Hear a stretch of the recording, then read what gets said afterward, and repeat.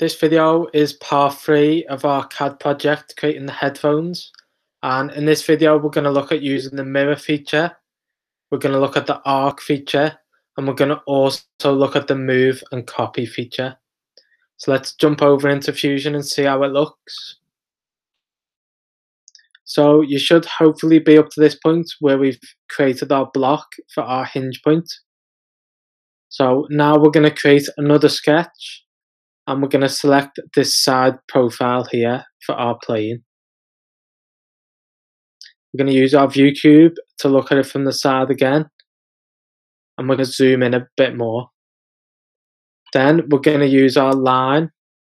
And we're going to look for the point where our cursor changes to our midpoint. Then we're going to go up by about 5 mil. And we're going to add that line.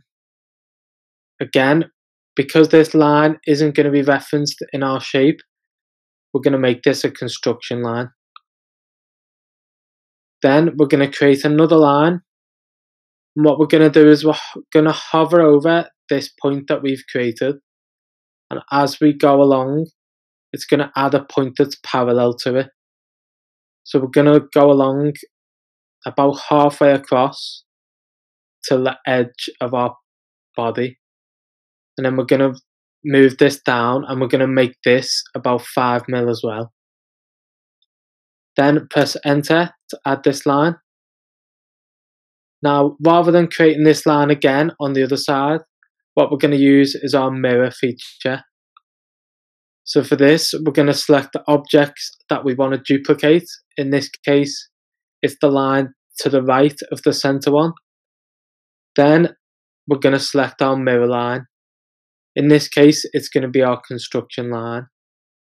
And as you can see, it's going to add our line on the opposite side, symmetrical to this one. Right, now we've got our 2 lines added, we're going to create an arc. So we're going to go to the Create drop-down menu.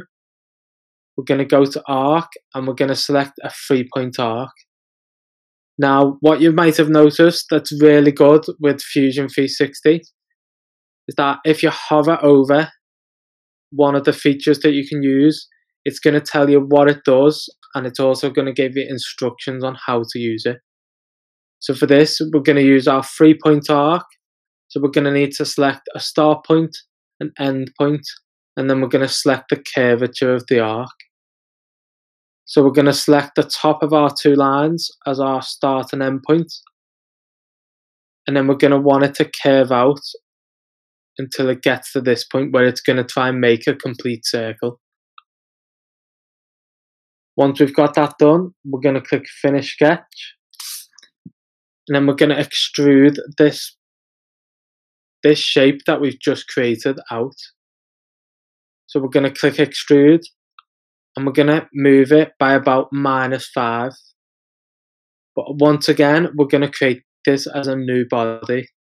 And we're going to click OK. Then, once again, to save us time, rather than creating this body again on the other side, we're going to click Move/Copy. Then we're going to select the body that we've just created. And we're going to make sure that we've ticked Create a Copy. Then we're going to move this along. And we're going to drag it until it reaches the edge of the body that we created in the previous video. Once we've got it there, we're going to click OK. So we should now be starting to create the hinge that's going to be attached to this. Then what we're going to do to finish this off is we're going to create a bar that goes and joins between these. So we're going to create a sketch on this inside profile. And we're going to select a center diameter circle. We're going to find our midpoint on the curve and we're going to follow it down.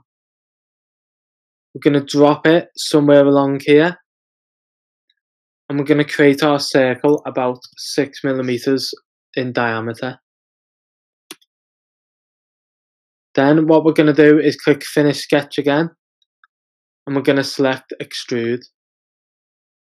We're going to select the profile that we've just made. But this time under Distance, we're going to select 2 objects. Then what we're going to do is rotate around, and we're going to extend it out to the other point that we created in our previous one. We're going to leave it as join, and we're going to click OK.